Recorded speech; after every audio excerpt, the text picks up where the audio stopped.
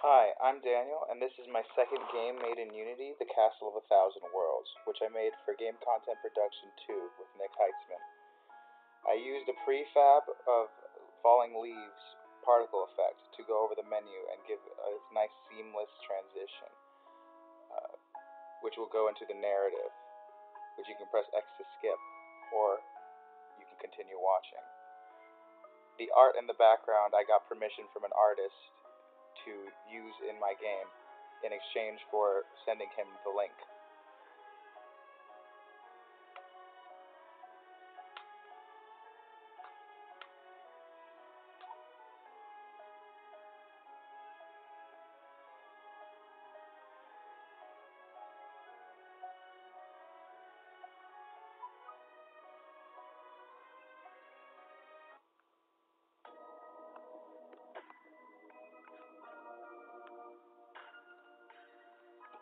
As you can see, the game is a lot more fleshed out than my previous game, including tutorials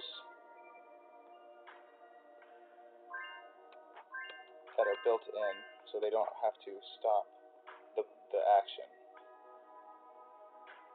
Now here is a monster. You can either use enter or the left mouse button to attack. And I have behavior for you to only be able to attack a certain amount of time. If the time runs out, he goes back to his state and the combo ends.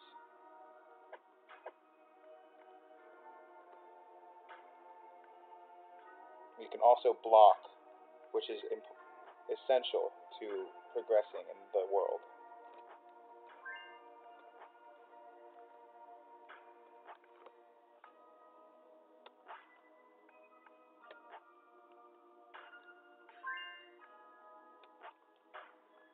For this ogre, he did not have a death animation, and so I used Photoshop to craft a poof animation that would make it seem as though he were destroyed. Now this pillar here represents a checkpoint, and it will light and flame once it's activated. You can also dodge roll, which ignores the enemies and adds momentum to the player, which is affected by how fast you are moving. It is a good way to avoid encounters that you do not wish to fight. Money is also important, as which will be discovered later, with the built-in shop.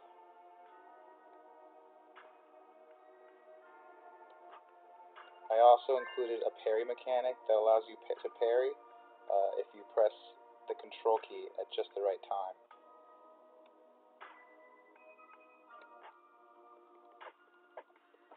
However, if I'm holding, the object will just break on the shield. Parrying does not expend any stamina, making it essential. As you can see, I've also included a death animation for the player, which will play upon his health reaching 0. You may notice many different types of enemies. They all run under the same script. Determining whether they are projectile enemy or melee enemy will determine which animations will play and what happens. However, they all run the same script and they function the same.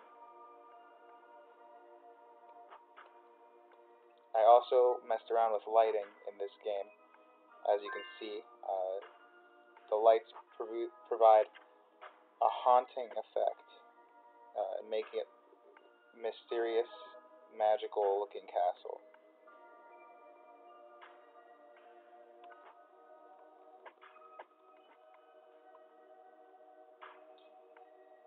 So as you can see, I don't have the key for this door, and I must continue to look for it.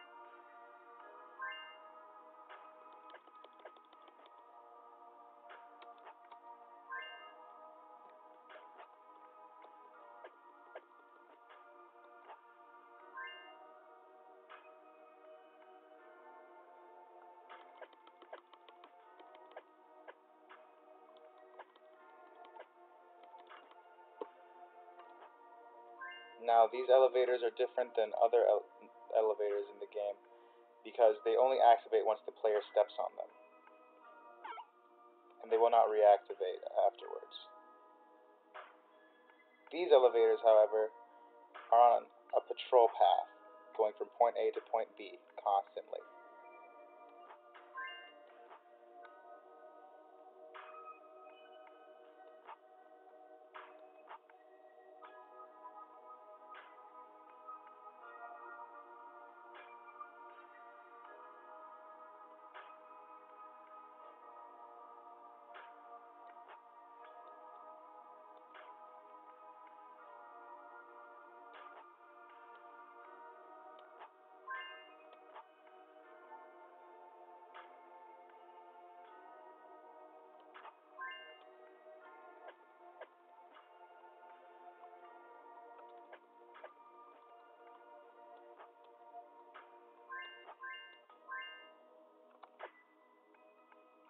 And now I have the key, and there is an elevator to take you back up. Again, only activating once the player has stepped on it. I also edited an existing sprite sheet to include various keyframes that would make the door animation look a lot smoother. That is unlocked, and I can continue. This is the Goblin Shopkeeper. His purpose is to deliver exposition to the player between levels, and also offer upgrades.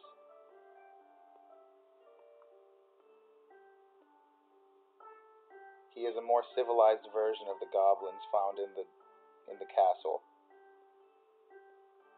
and chooses rather to engage in capitalism rather than blind violence.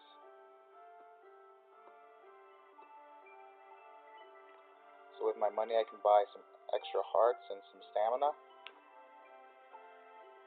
and continue on to the boss level.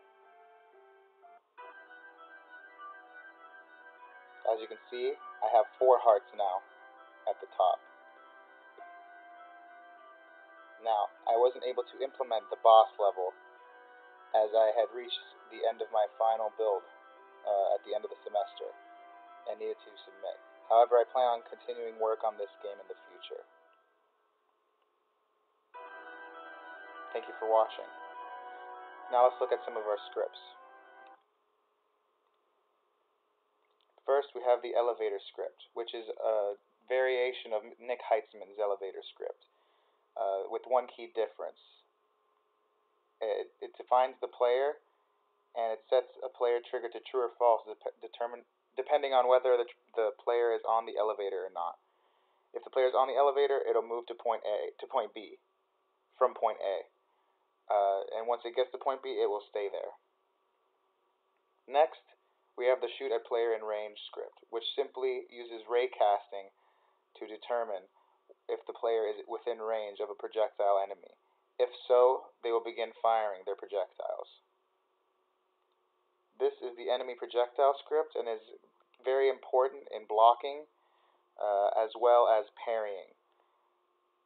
Basically, if the object is parried, then the projectile will shoot back, and it is determined by an on-trigger enter script, or on-trigger stay script, where if the collision tag is parry, that means that parry will be true, and if parry is true, the object will be reflected back at the enemy. Next is the wall jump, which also uses ray casting to find the layer of the walls. That way you can only wall jump on the walls that should have that functionality, and not all walls.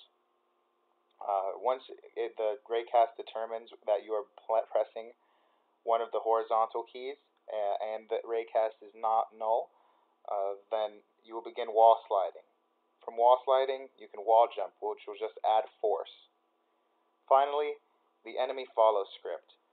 This is an advanced version of the EnemyFollow script from my game Hellmouth.